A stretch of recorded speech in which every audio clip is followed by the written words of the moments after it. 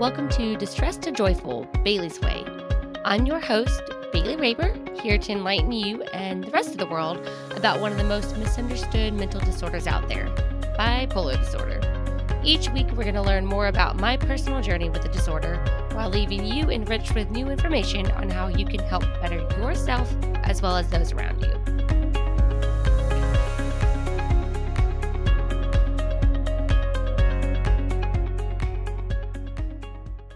Warning, this episode is likely going to get a little weird. For the conservative, closed-minded individual out there who may be listening, please consider the following. This episode is based upon my past experiences as well as my current opinion on the following topic. Again, these are opinions and we each have a right to our own. If at any point you find yourself becoming filled with rage, please do yourself a favor and exit this podcast. There are facts sprinkled among the opinions spoken about throughout the show, which have been backed by research. You can find these links in the show notes on my website. You have been warned. So last week we talked about my debut on the party scene as a 16-year-old. And this week we're going to talk about, yep, you guessed it, my first experiences with Mary Jane, aka marijuana. So this is a very controversial subject these days, considering that recreational marijuana is legal for adults 21 or over in 11 of the 50 states, and medical marijuana is legal in 33 of the 50 states. So here goes nothing. Alright, the first time I ever tried it was actually before I even entered high school, which probably sounds a little crazy, but it's actually not as crazy as you may think. Per an article I found on verywellmind.com, 53% of people over the age of 18 have reported first trying marijuana between the ages of 12 and 17. Which I'm not going to call it marijuana anymore, guys. We're just going to use the term weed. I honestly hate saying marijuana. I think it sounds super weird. Not my favorite flavor of words. I mean, there's so many out there, but we're going to stick with weed from here on out. Alright, like I mentioned, the article said that over half of the population that they spoke with who was over the age of 18 said that they first tried it between the ages of 12 and 17. And that is exactly where I fall, as I tried it for the very first time at the age of 14. It was the summer before my freshman year of high school, and I was looking for a final thrill of the summer before entering high school. In case you forgot, I was a bored, thrill-seeking, small-town teenager. Plus, in case I haven't already mentioned this, I was always told what I could and couldn't do. So anything that I wasn't allowed to do totally intrigued me and caused me to want to do it even more, even if I hadn't even considered the idea previously. So I'm going to pause on the weed talk for a second and go in a little bit deeper on what I just said.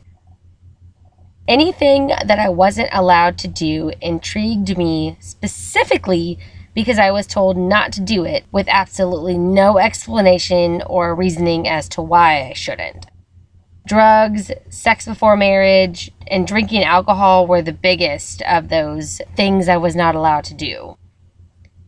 So, with that being said, if you're listening and you're a parent, whether your child is 2 or 12, I strongly suggest that you work on open communication with them. Dude, I wish I could scream that out to all of the parents around the world, and although my voice is probably loud enough to actually reach Tokyo, I'd rather save your eardrums, and you can thank me later for that. But, in all seriousness, think about it. Telling somebody, no, you can't do that, is a shutdown statement. Especially if you don't follow up with anything after you say, no, you can't do that. If you draw the line there, you're just shutting down whatever the thought or the idea was.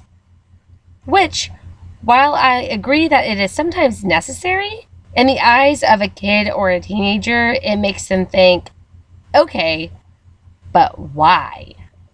Why can't I do that? Okay, so not all teenagers think like that, but most of them are probably thinking that exact thing right there. Why? Why can't I do it? As soon as they hear the word no, and although they might not verbalize their curiosity, they might still seek out the activity anyways. I was definitely a curious cat, and I still am to this day, actually. So while I verbalized my quest for reasonings as to why I shouldn't or couldn't do something, I was often met with, because I said so. Y'all, my parents did a really good job of raising me for the most part, but I have to comment on that method right there because that was literally the worst way to handle a situation for a hard conversation. Think about it. Especially considering that being the curious cat that I am, not knowing why I couldn't do something made me want to do it even more. It kind of felt like a game, like I was searching for some kind of hidden treasure or pleasure behind the act. Like, okay, I can't do this. There's got to be a reason. And it's probably a good reason, right? Or maybe it's bad reason. Either way, I'm about to find out, since they won't tell me, right? Open communication was not a thing in my house growing up, and so hard conversations just didn't happen, which then resulted in me engaging in sex, alcohol, and smoking weed to find out why I shouldn't be doing so. Which leads me right back to where we left off. Me smoking some weed at the age of 14. Now, let's get to my take on it. So, the first time I smoked was with a group of friends. I was staying the night with one of them, but we ended up heading over to her grandma's house, who was out of town at the time. Sneaky and totally worked because we never got caught. From what I remember, we all sat around in a circle, passed around a joint, and chatted while smoking it. I remember laughing uncontrollably at really stupid shit, and then getting the munchies. And for those of you who are unfamiliar with weed culture, getting the munchies is a common side effect of smoking where you basically feel violently hungry and just consume everything in sight. Most of what you're consuming is just straight junk food. So then when the friends who weren't staying the night left, the last three of us put on a movie from the late 80s called Labyrinth. And that was an awful idea. If you haven't seen it, I do not recommend it, especially after smoking a joint. Y'all, that movie creeped me out. But thankfully, I fell asleep shortly after it was put on, probably because of all the food I ate, and with the time being, I think it was like 3 or 4 in the morning, something crazy like that. So, all in all, this experience was nothing compared to the crazy party days that would later follow. This was literally getting high and chilling. And to be honest, this is probably what I should have been doing instead of drinking, because I am not a chill person. I have often been told to take a chill pill. So had I chosen to be a stoner kid instead of a party kid, maybe my life would have turned out way differently. Who knows? Okay, but here's where things get tricky when it comes to the topic of marijuana. I mean weed. Anyways, yes, it is legal in 11 states, but only for ages 21 and over. And y'all, I'm here for it. I am totally here for it. But what I'm not here for is doing so while under the legal age. And here's why. That same article that I mentioned earlier from Verywell Mind states, marijuana use may precede depression. Research from 2006 shows girls ages 14 to 15 who used marijuana daily were 5 times more likely to face depression by age 21. Daily use in young women was associated with an over 5-fold increase in the odds of reporting a state of depression and anxiety. So, coming from someone who's had many, many spells of depression throughout her teenage and early 20 years, I highly recommend that you do whatever you can to avoid it, which boils down to this. Smoking weed should not become an activity that you engage in until you're old enough to do so, and also in a state where it is legal, or a country where it's legal at that. But this article goes on to say a lot more about the drug and the dangers behind the use of it. But this so-called drug that weed is should be the least of everyone's worries. So let's talk about what we should be worrying about when it comes to the drug scene. And that's going to be the harder stuff. And by harder stuff, I mean cocaine, heroin, and meth. Now, before you freak out or get all judgy on me, I have not engaged with these harder substances, so I can't give you an insider's perspective on them. So go ahead and just breathe. It's okay, calm down, and just keep listening to what I have to say, okay? Now, I'm sure you've heard the term that marijuana is a gateway drug before, right? And if not, then just check out the link in episode 10's show notes on my blog. And you can watch a short video of doctors debating if marijuana is a gateway drug or not on CNN. Now, I definitely agree with the conclusion that it is, in fact, not a gateway drug. And I have plenty of reason to believe so, both from my own experience with it as well as the experiences of others. But the reason why I want to talk a little bit more about the harder drugs is because I recently found out, recently being like 2 years ago, whatever, close enough, that my little hometown has a big problem with meth users. And y'all, hearing that shit both blew my mind and also saddened my heart at the same time, especially when I found out that one of the girls that I used to party and drink with all the time ended up in rehab for a meth addiction. That is scary, y'all. So scary because I have absolutely no idea when she started using it. It could have been long after we stopped hanging out, or it could have started happening while we were friends and I just had no idea. And in case you don't know much about meth, or its scientific term is methamphetamine, let me relay a few facts right quick found from the National Institute of Drug Abuse. Again, the link can be found in the show notes on the blog. Methamphetamine, aka meth, increases the natural chemical dopamine in the brain, which affects motivation, body movement, and reinforcing of rewarding behaviors. The drug's ability to rapidly increase high levels of dopamine in reward areas of the brain strongly reinforces drug-taking behavior, making the user want to repeat the experience. So that last sentence is very technical in all of the ways that the words are being thrown around in the sentence.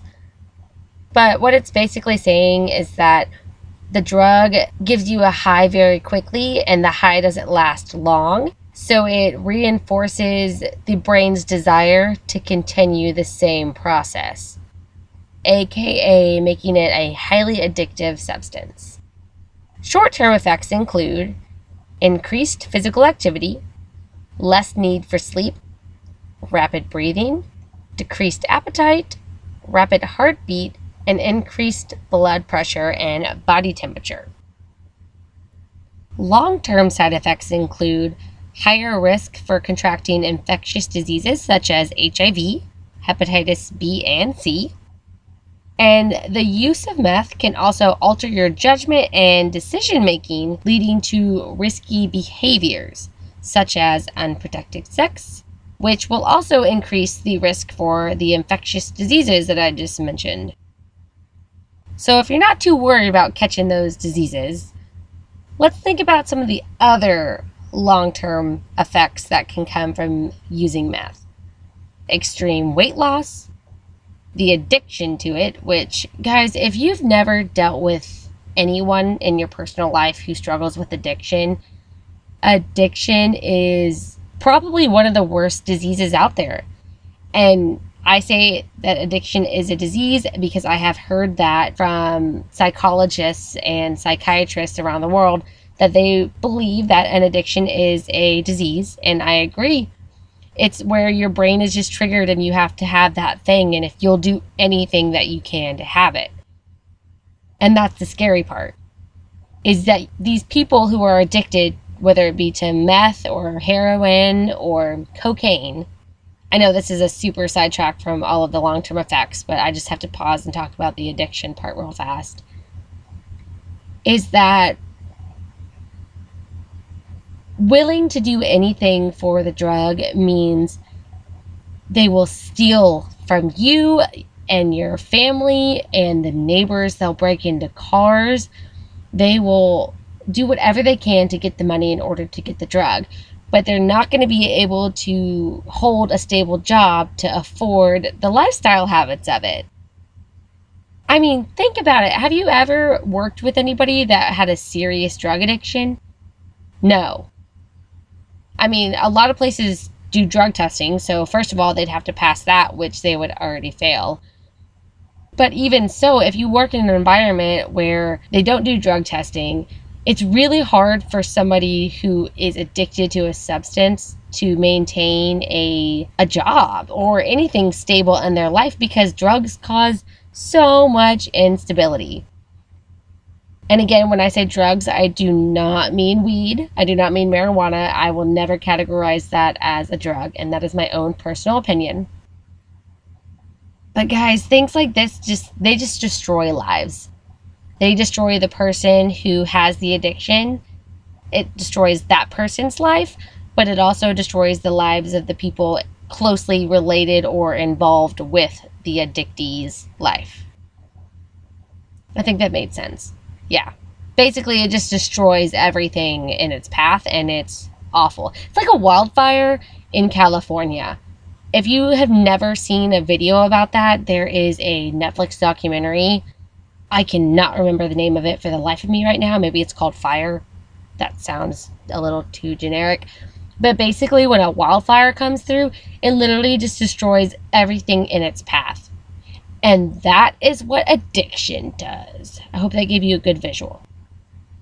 But back to the long-term side effects of methamphetamines. It also causes severe dental problems known as meth mouth.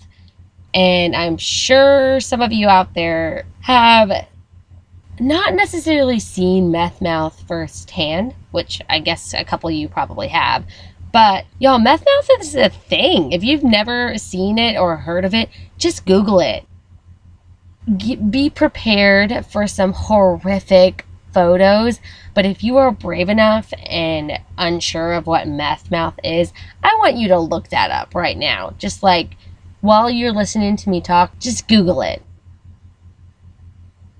Again, I warned you, it's not for the weak stomachs or the faint of heart. Also, a bunch of other side effects include anxiety, changes in brain structure and function, confusion, memory loss, sleeping problems, violent behavior, paranoia, which, if anybody doesn't know what that is, paranoia is extreme and unreasonable distrust of others. So basically, like, you think everybody's out to get you when actually nobody's out to get you. And then you start to do irrational things because you are so stuck in your mind that everybody's just out to get you. It's a wild concept. And then also, meth can cause hallucinations, which I assume everybody knows what that is, but a hallucination is you seeing something or hearing something that is not actually there. Now, if that whole list wasn't enough to, like, you know, scare your pants off about the thought of using meth, the last thing I'm going to mention that it does is it affects the cognitive part of the brain. I think I said that right. Oh no, it can cause emotional and cognitive problems and also impair verbal learning. All of that being said, guys, these are the things that meth does to you. And guys, this isn't stuff that the DARE program from school taught you, or that President Reagan's failed Just Say No campaign spoke about. No, these are things that I researched on my own time in order to gain a better understanding, as well as to just simply educate myself on the topic. So you're probably wondering why I took the time to research this. Okay, so first of all, just remember how I mentioned that an old friend of mine ended up in rehab for a meth addiction, right? And the reality of the fact that that could have been me instead of her hit me really hard. And it haunted me, guys. It literally haunted me. Like, how did she end up there and I'm here living a healthy life, right? So the fact is, back when I mentioned marijuana being a gateway drug, and that has always been okay, not always. That's the Reagan's Just Say No campaign coming out, thinking that marijuana is a gateway drug in the 60s and 70s and 80s and whatever. That was before Reagan's time, I'm pretty sure. This whole timeline got screwed up, but I'm sure you're following me, hopefully. But the fact of the matter is, research has shown that the use of these harder substances, being cocaine, heroin, and meth, are not a result from smoking weed, but they show that it is actually a result from the social environment that you are exposed to. Let me say that one more time so it can kind of like sit very well with you. Marijuana doesn't lead to experimenting with harder drugs. Harder drugs come about based upon the social environment that you are in.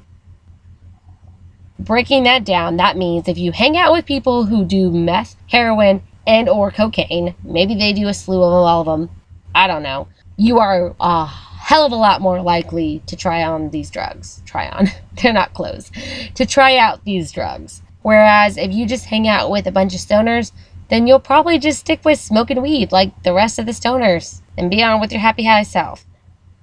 I think that when I found that in the research I've done on this topic, that's what really, really got me thinking about, like, okay, social environment. It got me thinking about that friend, y'all. Like, she ended up a meth addict, and I didn't. So I'm going to assume that she started hanging out with different people after she and I stopped hanging out, and those are the people that introduced her to meth. But honestly, I can't be sure.